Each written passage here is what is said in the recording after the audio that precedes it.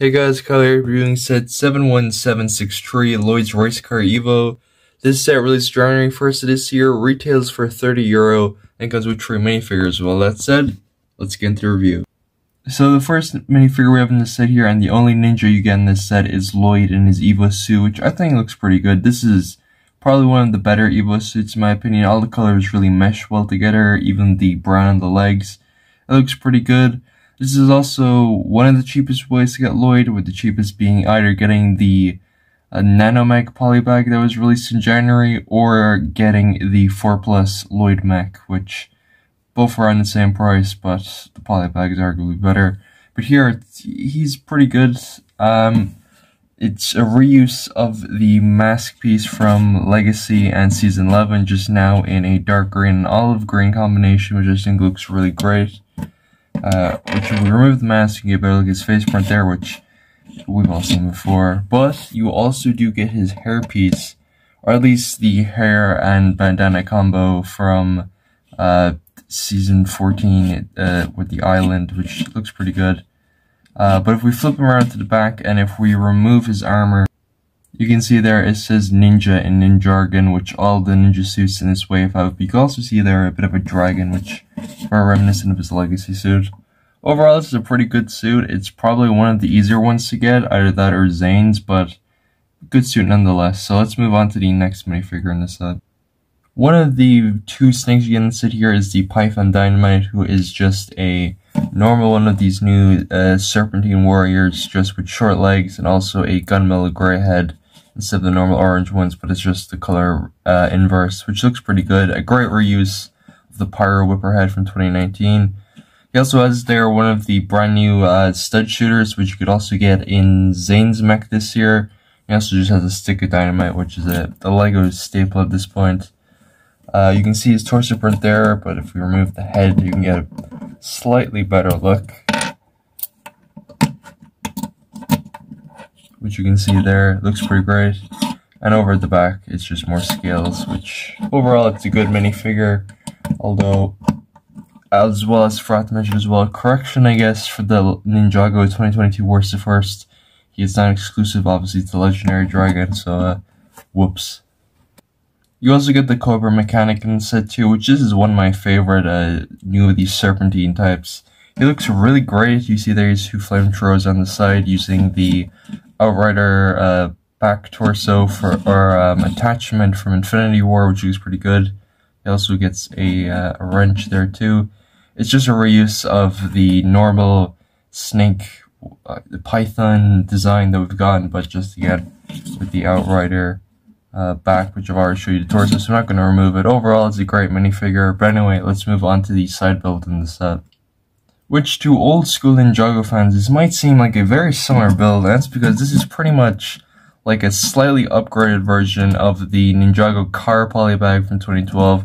Put a picture up on screen, then you got coal in it, which over here you get newspaper. So this is a nice throwback for 2022. It's just a nice go-kart design there with the flame at the back. You can just fit any minifigure on top there. You also have a sticker as well, which goes completely across, which is meant to be maybe a control panel or something, which looks, I don't know, it's a bit weird that they have it on the floor of the go-kart. Just there you have a nice flame piece too. It's pretty good. I mean, not too much else to say. It's just pretty good. It could have been easily a polybag or a full back or something, but nice to get in the set. So actually taking a look at the car itself, you can see it's a car, alright. It's one of the Lego sets of all time. Starting with the front, you have this big block piece here, which just, it doesn't work. It's very easily removed. You have these 2 new style stud shooters appeared that are blocking the exhaust for some reason. You have this very unfinished, like, driver's seat. Why is there no roof? It's just open. You could have at least tiled this off. The stickers are fine. This back part here it's okay, but maybe they could have put like another banner here or something. No, this part just isn't good. It just looks ugly. The set just looks ugly. Flipping around to the back there, I mean, yeah, red Technic pieces and stuff exposed. Just to the side looks the same. It's not really a good set, but taking a look at Lloyd's cockpit in there, you can see there the console piece there printed. And you can also see as well that this does use the Speed Champions chassis for the car, which I think is fine, although usually they are meant to fit too many figures, but unfortunately here, they cheapened out and you can only fit Lloyd, which is a bit disappointing. But since don't get any other Ninja in this set, I think it's fine, but it's not good. 30 euro, whew, steep price in my opinion. But anyway, let's move on to the instructions, which thankfully have not been ruined by the newer style instructions. Just thing. You just have the one at the back, and if we flip through as well, there's no ads in this instructions, which is interesting. Instead, you just have these illustrations, which here you have Lloyd commit vehicle manslaughter. You have Lloyd here in this very rundown, like almost dune buggy version of the set. You also have this part here, which looks, I mean, it looks fine, very reminiscent of the Ninjago comics in the magazine of just Lloyd getting burnt alive. And one last one, I believe, with Lloyd just driving there, which looks pretty good. This background is like just reminds me of like the Ninjago movie advertisements. But anyway, that's just kind of all the illustrations and the instructions. Let's move on to the box and my final opinions. So at the front, you just have Lloyd driving there with the Dojo temple in the background with Lloyd and Wu here. It's very nice, like comic book style at the front. And at the back, you have this sort of like, I don't know, like this kind of almost manual look to it, which you have Lloyd up there with the banner, and you have like the various stages the car goes through while you build a set, which I really hate the back of these boxes. They're so unimaginative and so bad, which could also be said for this entire wave, and I can't believe Core is continuing into next year. Now, what do I think of this set? It's not worth your money, not a full price anyway, 30 to 40 euro thanks to the price increases. Oh, you are out of your mind. You are high as a kite, my friend, because this is not worth it. This is barely worth 20 euro in my opinion.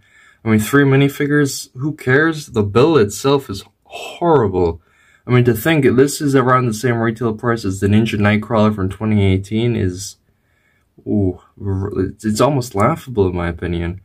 Just another example of how awful Core is, and I will definitely make sure to do a comparison between this and the 2018 version.